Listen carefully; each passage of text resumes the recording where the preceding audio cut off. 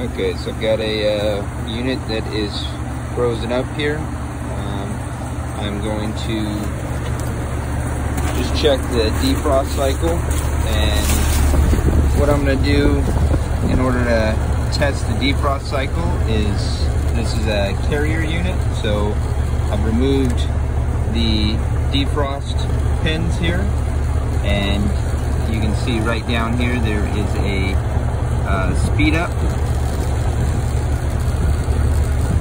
couple pins for the speed up, so I will short out the defrost with my meter lead.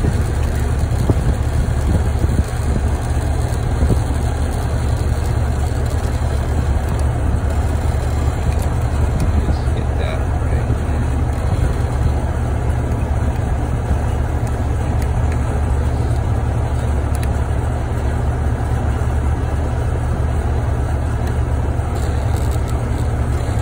Right in there, and then short out the speed up at the same time.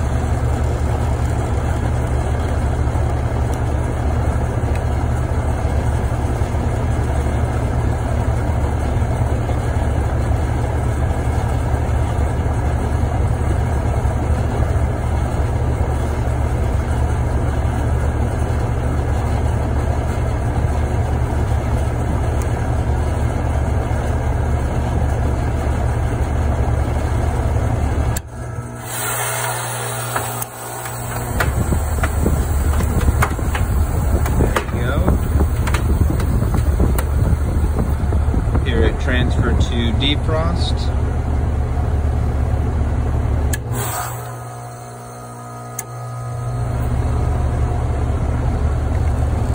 So we know that is working, so more than likely this unit is low on refrigerant, and that's what's causing it to freeze up.